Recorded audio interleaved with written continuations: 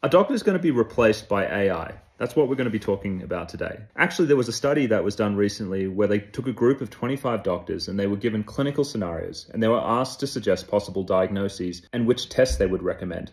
One was given just standard resources and the other was given an AI tool, a large language model, essentially like ChatGPT, which they could use to assist them in the diagnosing process. The accuracy of their diagnoses was then assessed and scored. And here were the results. Well, interestingly, the results showed no significant difference in the performance of the doctors who used AI versus the doctors who didn't use AI. On average, the doctors who used AI got it right 76% of the time, and those who weren't using it got it right 74% of the time. So does this mean that AI would be useless in medicine? Well, I don't think so, because when they ran the experiment again and they actually used researchers who were familiar with the AI tool, they scored 92% accuracy in diagnosis. And so how can we account for this? Well, essentially what I think this study shows is that yes, AI can be really useful in medicine, but doctors really don't know how to use it properly. So maybe if the doctors were trained to use it, it could be a great tool to make sure that the doctors aren't missing rare conditions or things like drug side effects.